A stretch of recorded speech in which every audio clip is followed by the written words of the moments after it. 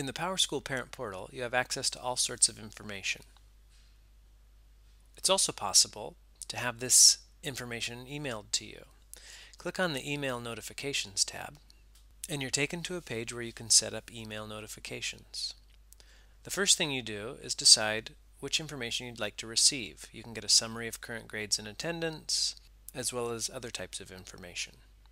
The next thing you do is choose how often you'd like to receive this information in an email. You've got from never, daily, weekly, and so on. Your email address is populated automatically because it's the email address you've used to create this account. If you'd like to send it to an additional email address, you can put that here.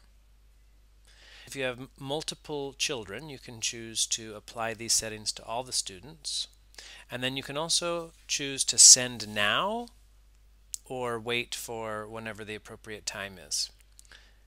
Choose Submit, and those settings are saved. You will begin to receive email notifications as per how you've set them up on this page.